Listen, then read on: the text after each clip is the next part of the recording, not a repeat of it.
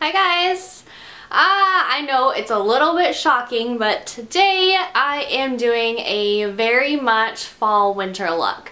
And yes, I'm not really used to the dark lip either, but I do think it's a really fun way to kind of switch up your look a little bit and, you know, kind of do something outside of the nudes and pinks. So, dark lips are very popular right now for the fall season. So I thought I would talk about one of my favorite new lip products and do a little bit of a review on that. And that is the Bite Beauty Cashmere Lip Cream. And this is what the box looks like.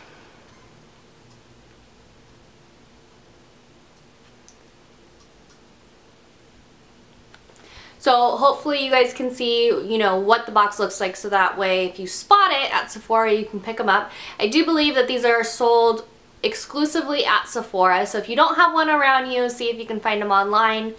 I actually went to my local Sephora to try on a couple of different colors before I purchased anything, and honestly I really wasn't going in there with the idea of getting this dark of a cashmere lip cream, although I was planning on purchasing these. But as soon as I tried it on, I was like, this is the perfect fall lip color. I'm not sure if I would wear this to work because I work in a really professional environment, but I would wear it out on the weekends or out at night, just to kind of switch up the look a little bit. Now, the color that I got is in, well, I got two colors, so I will review both of them for you. The color that I got, and the one that I'm wearing right now, is called Bordeaux. And this is what it looks like.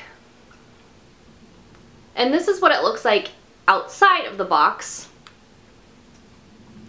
And the packaging is nice. I can't complain about it. When I first pulled it out, you can see that the product almost kind of separates from the bottle, which I thought was kind of strange, but I did ask the representative at Sephora and she said it's just because of the ingredients that are used to make the lip cream, so that's totally normal. So if you do get one and you see that it does that, don't fret, my pet. It's fine. So the applicator is kind of strange. It's a little bit of a like foot applicator, and it is pretty big. So because these are so pigmented, I mean, this is just a tiny bit. A little bit goes a long ways. The applicator I do find is kind of difficult to put on, especially if you're on the go. I mean, this is not something that you can put on while you're like driving and texting and looking in your rearview mirror and trying to apply this. That is not going to work. It's going to be like all over your face and it's just going to look messy.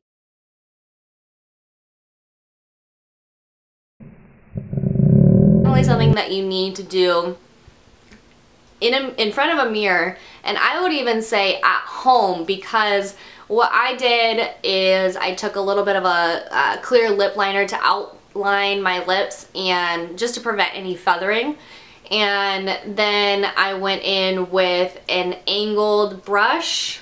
Let me tell you what brush I got. Hang on one second. And I got the MAC 208 brush, which looks like this. Just has a little angle on the end of it, and this is supposedly used for like eyebrows or even eyeliner, but it has such a fine angle on it and it is so thin that I thought it was really good for like really getting the outside like curves of my lips, because the applicator is so big.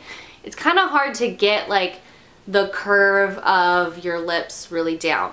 And so I just thought this helped a lot in getting the product on like perfectly. Obviously you don't really need this, but it's just going to take a lot longer to put it on because you do have to be so careful, because honestly if you're putting this on like on the go, you're not going to get those really like perfect lines and it's just going to be really hard. So again, This is in the color Bordeaux. I also got this other one right here, and this is in the color Sincere. Hope I'm saying that right. I don't know. But this is more, and the website, Sephora describes it as like a pinky red, which is spot on because this is the color right here. It's definitely, I don't even know if I would call it red. I'd say it's definitely more of like a magenta, like darker pink color.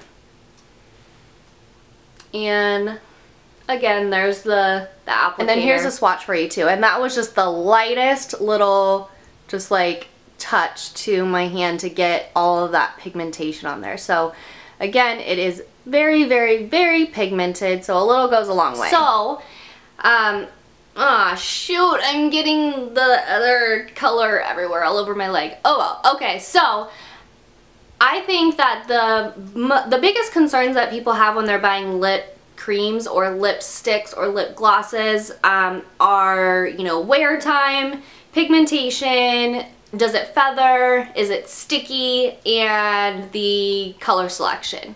So in terms of pigmentation, I mean, I think we've already covered that. It is very pigmented. They do, you know, last a really, really long time too. I mean, I put this on just before I started filming.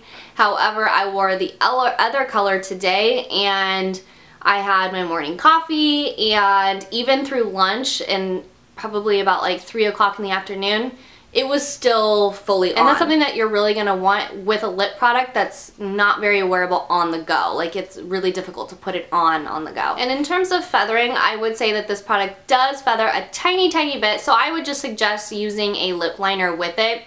Really simple fix. I used a lip liner today. I also used a lip liner when I wore the other color earlier on today. So as long as you're wearing a lip liner, you'll be fine. Another concern for people when they're buying a lipstick, or I guess I should say lip gloss, is how does it feel? Like, is it sticky? This is not sticky at all. It's called a Cashmere Lip Cream, so it's supposed to be like you put it on and it's a little bit glossy and then it dries to a matte finish, which is definitely something that I'm gonna look for in darker shades. Although I don't think that it dries super, super matte. Something like for instance, the MAC Retro Matte collection that's out right now. That is very, very matte. This is a little bit more glossy than that. However, it's not super shiny either. So the good thing about that is that it does last a little bit longer. However, one big problem with lipsticks that tend to be matte is that they can be very drying. This does not feel drying at all. And that's something that I'm super, super picky about too. Like, it feels, I mean, they really described it well. It feels like cashmere on your lips. I mean, it's very soft, it's hydrating, it feels really good, and I mean, what more can you really ask for, right? Now let's read what Bite actually claims these products to do. It says that it's a cream to powder matte lip color that delivers an unprecedented 50% pigmentation dispersion. So that means obviously it's just more pigmented than your regular old like lip glosses or lipsticks. It says that their weightless formula fuses hand-milled edible butters with pure premium pigments to deliver Bite's boldest coverage yet. Formulated with 4 times the average level of pigments, Cashmere Lip Cream imparts an intense feather-light wash of color. And they are correct when they say feather-light. Even though it's very, very bold and it's very pigmented, you don't feel like you're wearing lipstick. I mean, sometimes when I'm wearing lipstick, I'm kind of like doing this thing because I'm like trying to be careful not to get lipstick on my teeth, or I don't know, I just kind of have that funny feeling. This doesn't feel like really anything is on your lips at all. It just feels good. And so, I mean, like, really, what more can you ask for besides, you know, having something that feels good on your lips and also looks good? Another thing that's pretty cool is that everything in these products are organic and natural. So in the description when it says edible butters, they really mean it. I mean, you could eat this stuff and it wouldn't do anything bad to you, so that's always good too. Overall, I'm loving these. I will definitely purchase like the bright pink one, or maybe the like plain Rioja one, the red one in the future, because they're lightweight, they're pigmented, they feel amazing, they last a really long time, and although it's not a lip product that you can really put on the go because of the applicator, I would give these a 10 out of 10 for sure. Well, I hope you guys enjoyed this review. If you do want to see a look, like a makeup tutorial of the stuff that I have going on right here, just go ahead and thumbs up this video, and I will see you guys soon. Bye.